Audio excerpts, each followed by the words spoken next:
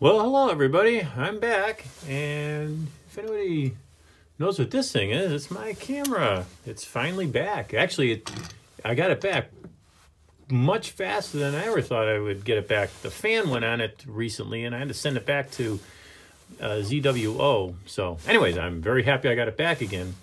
I thought I'd take the opportunity to show you how it sits on the telescope. Since when I first got this, I did not have my new telescope. I had my old telescope, and I just sort of slapped it together. I put the camera onto the filter wheel and used this extender and put it into my compression ring on the old telescope and started taking pictures, and it worked fine.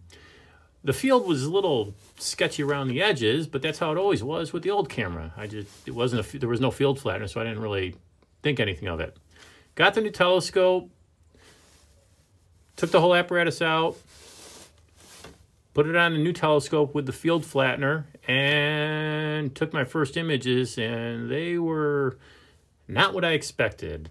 The center was fine, but the outer corners were horrible. They were much worse than they ever were as far as roundness of stars. The stars were very oblong. So I was sort of depressed, to say the least.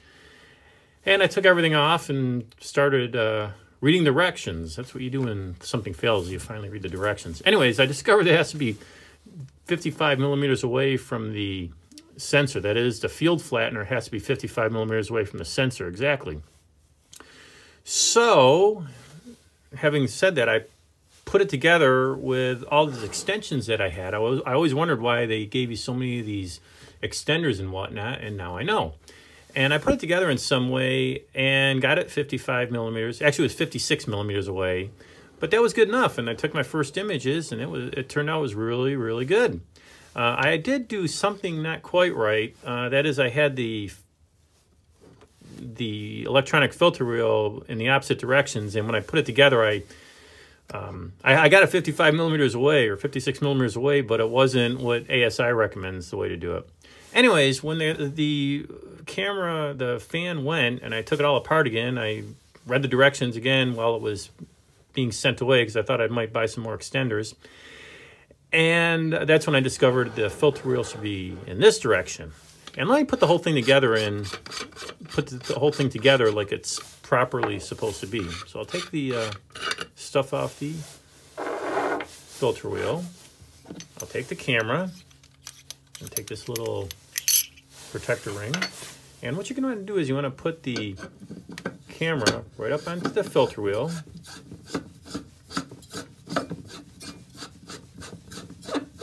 Snug it right up there, good. All right. And so where it says EFW, electronic filter wheel, that's the side you want the camera connected to.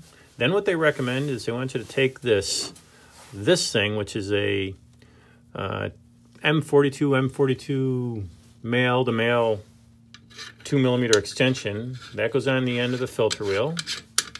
They just screw right in.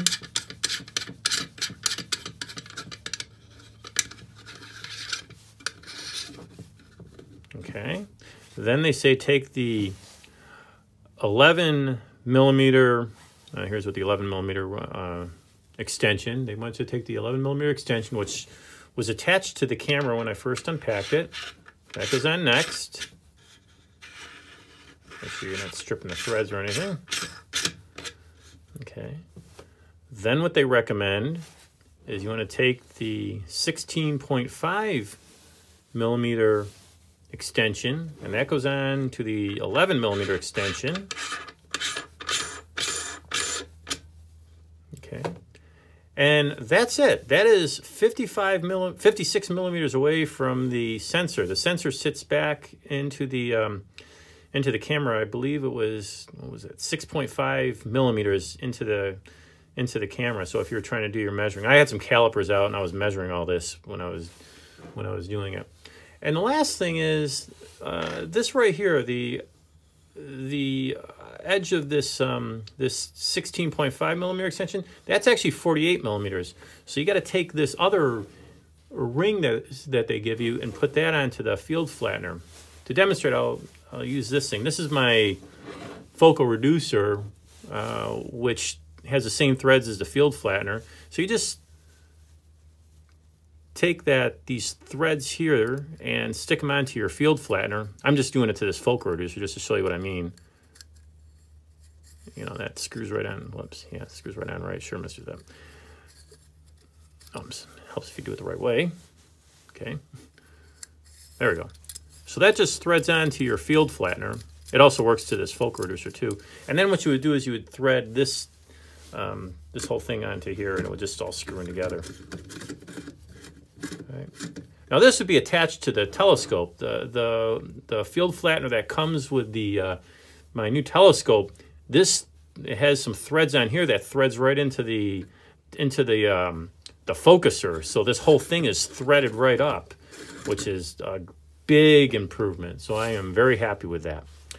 Anyways, that's all I have for you. I just wanted to show you how this thing goes together. Since it's off right now, I'll be putting it back together again soon enough and imaging again with my monochrome camera. I apologize for any tongue twisting. I did this whole thing in one shot. But, okay, well, clear skies, and we'll see you later. Bye-bye.